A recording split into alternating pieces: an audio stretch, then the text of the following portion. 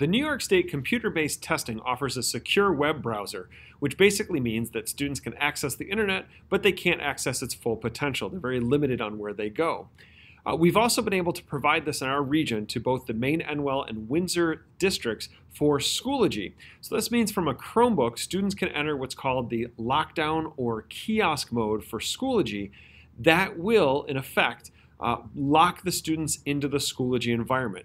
We'll take a look at what that is, how to get there, and what it looks like in just a second. But keep in mind that students will not be able to navigate outside of the Schoology platform.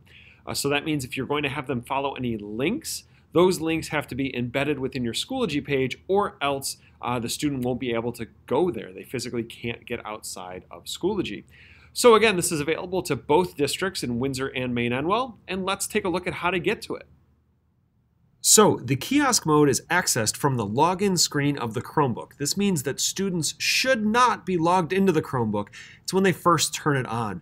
So if the student's already signed in, have them click on the bottom right-hand corner and say sign out.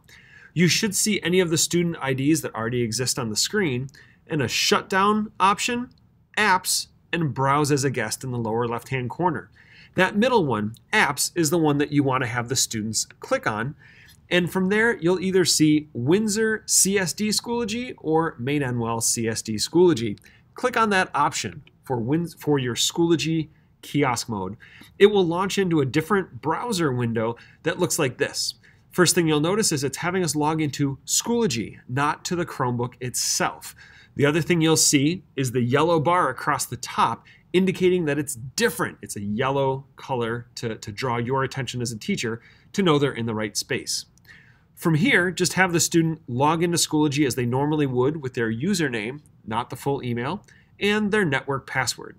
Give me just 1 second, and I'll do that now. So we can see, once the student logs in, they are in Schoology. All of their courses will still be there. All of their groups will still be there. But if you notice across the top URL bar up here, again, that's yellow, there's no close, minimize, or maximize in the top right-hand corner.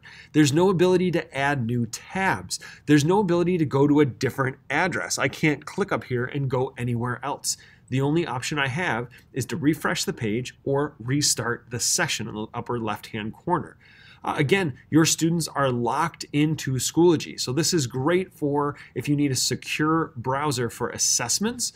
We can also use this if students have a difficult time going to places they're not supposed to go. This really locks them into Schoology.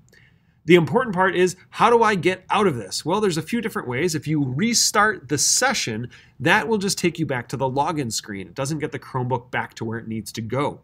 To get back to the traditional login screen, you can do two things. One is to restart the Chromebook by holding down the power button and restarting it. Don't worry, it's completely fine for the Chromebook to do that. The other option is a combination of key shortcuts. You want Control, Shift, and L for leave. So either powering it off or pressing Control, Shift, and L simultaneously will bring your Chromebook back to the regular login screen that you're used to. So there you go. So there you have it, the secure browser or kiosk mode for Schoology. Again, that's available to both districts. If you have any questions about that, please feel free to reach out to me by email. Otherwise, thanks for watching.